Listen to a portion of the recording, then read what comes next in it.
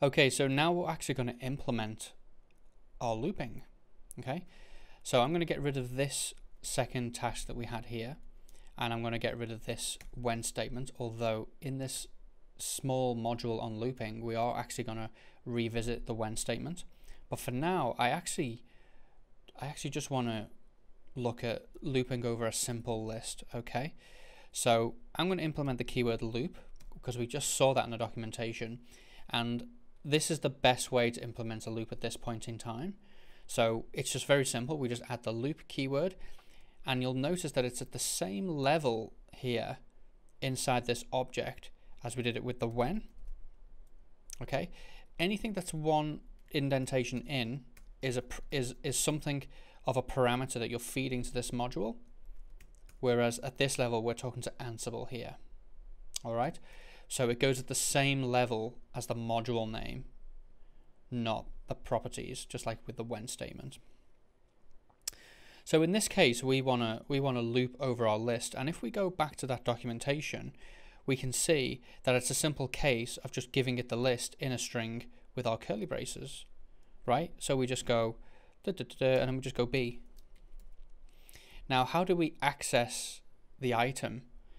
We use the item keyword. Okay, so what happens is this: Ansible is going to read this task and it's going to go, okay, you want to run this task every time I find an item inside this list. And then what I'm going to do is I'm going to read the first value out of the list. I'm going to create a variable called item, and then I'm going to run this task for you, and I'm going to give you the variable item, which will contain the value that I found in the loop. Then when you've done that, I'm going to move over to the next item within the loop, and I'm going to repeat that process. I'm going to set a variable called item to the next value that I found, and then I'm going to run your task again. So if we're looping over B, and we know that B has 2 items in it, we can safely say that this task will execute twice, and we will get the value 2 and then 3. So let's give that a try. Let's run that. And now we get 2, 3, 2, 3. Now we get it 4 times, or rather we get it twice, because we have 2 servers within our web service host, right? So it's running twice.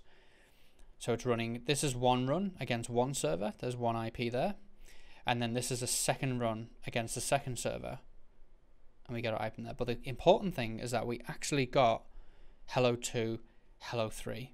See, and we can actually see our variable here is actually equal to the value. So item equals 2, item equals 3.